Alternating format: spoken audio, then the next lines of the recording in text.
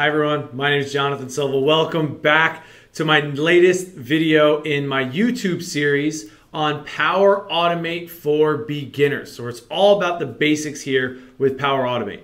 Now in this video, I'm going to solely focus on different controls you have inside of your flows at Power Automate.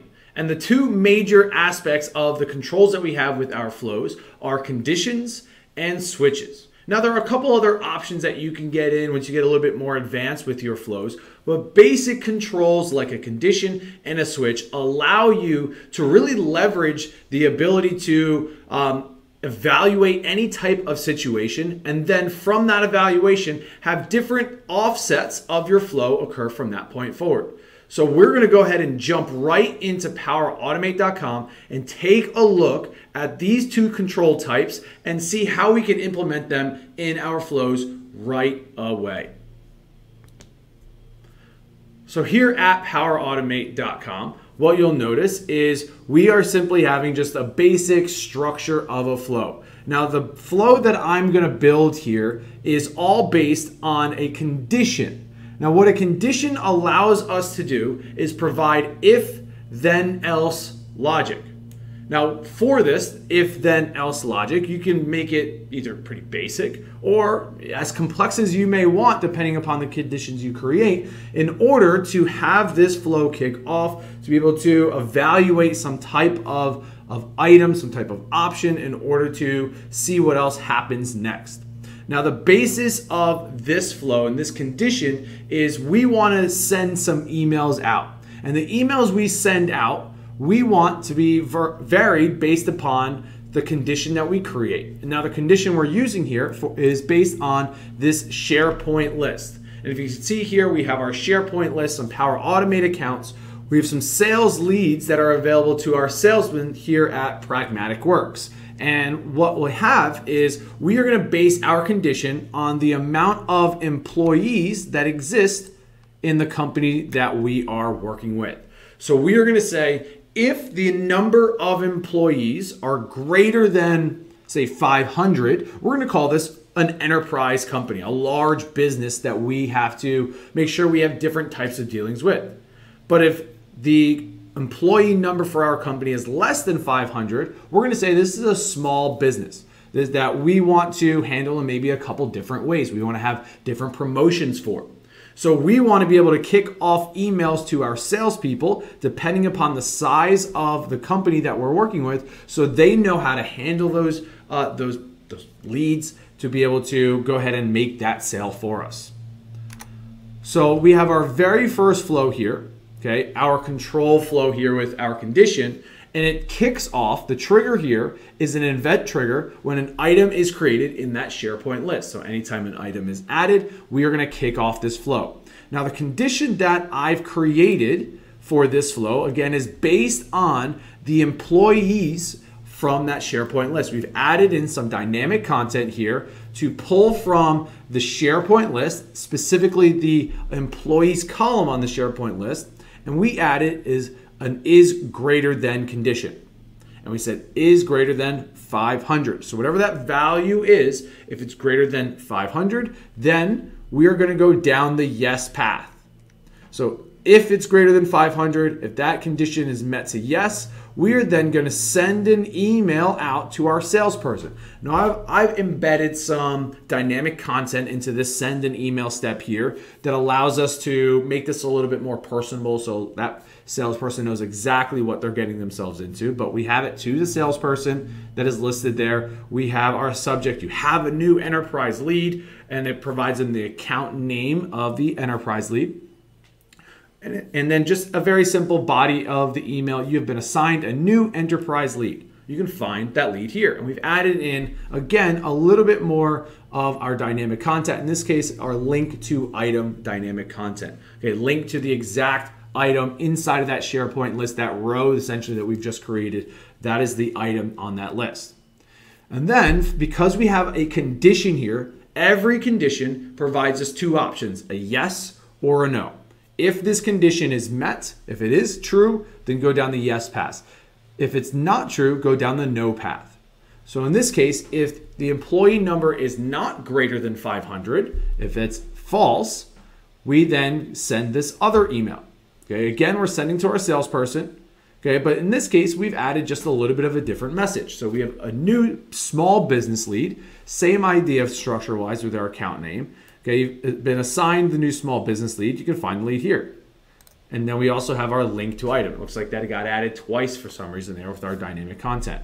So we can add even more dynamic content in there if we want to. We can add in the account name. We can put in some contact email if we so choose. There's a lot of other information that we can add in, all from that SharePoint list that we got from our trigger here.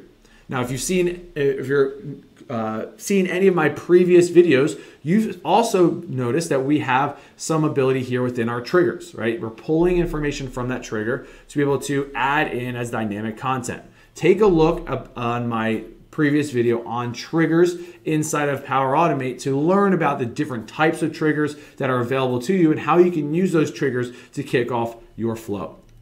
But in this case, we have everything all set. If we were to test this out, all we would need to do is create a new item on that SharePoint list in order to see if we have either greater than or less than 500 employees. So we can go ahead and choose to test it just by simply selecting test here. I'm going to choose a manual test here in this case. Go ahead and test it. And we're going to do this by adding in a new item here into our SharePoint list. So we're going to go ahead and say our account name here. We'll just come up with, you know what, in this case, we'll use Pragmatic Works. My job here. Our classification, we are, I guess we can call ourselves we're actually a training company. Okay. Our number of employees, we have about, I would say less than 40 employees we'll put in there. Main contact, we'll put in Brian Knight, our CEO. Our contact email, we'll put in Brian at, this is not his real email address, but I'm going to go ahead and use that anyway. Our state, we are located in Florida. Salesperson email, I'm going to put myself here so I'm the one that gets the email.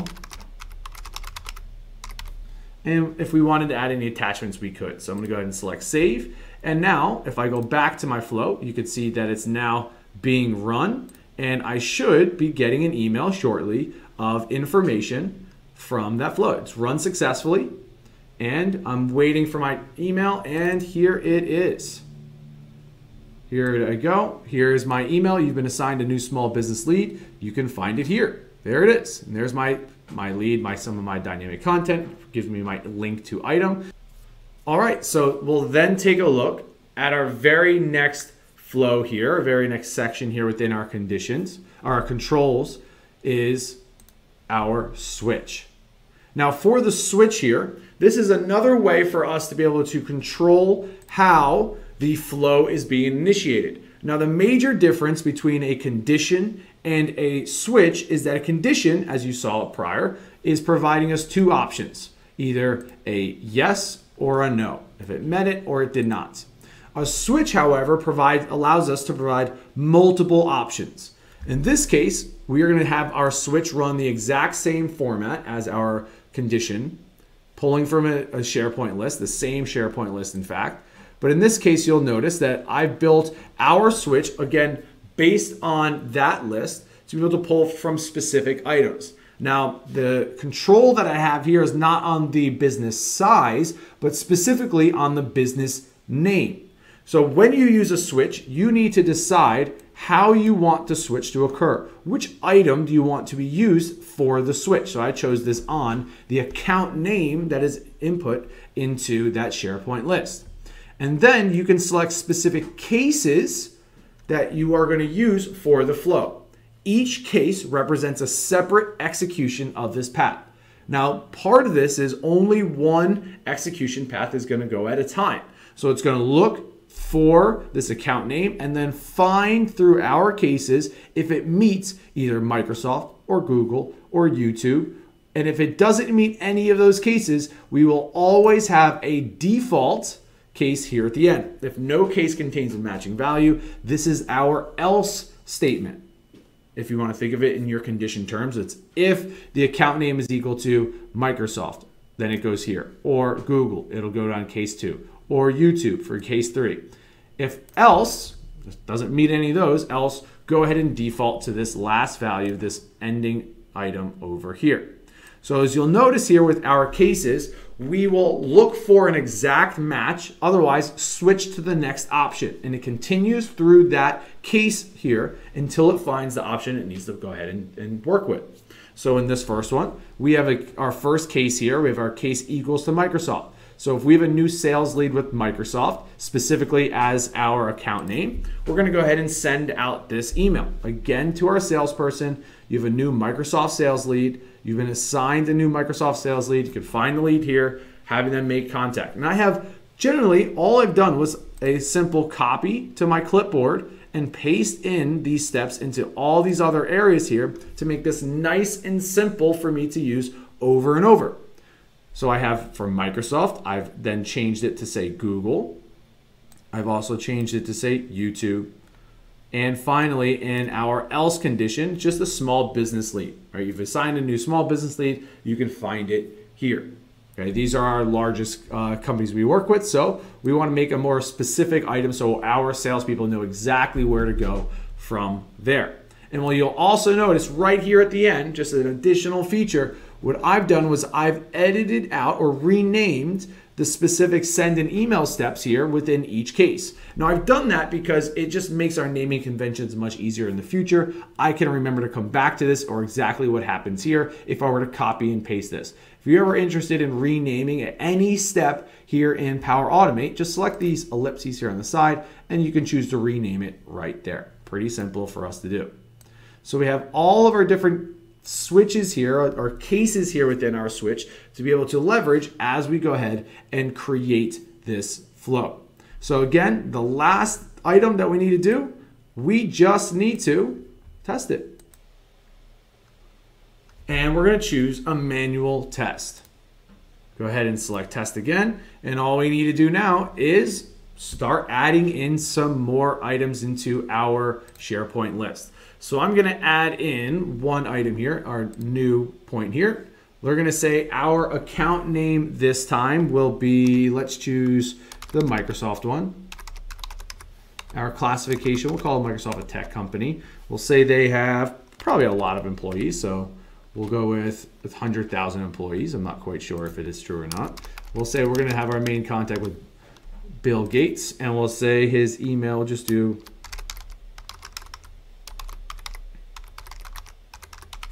Bill Gates at Microsoft.com in Washington, salesperson email. I'm going to put myself again.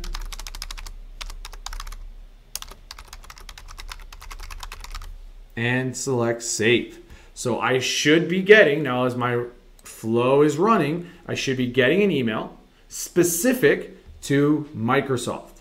So let's go ahead and I'm going to check my email over here and see if it comes on in.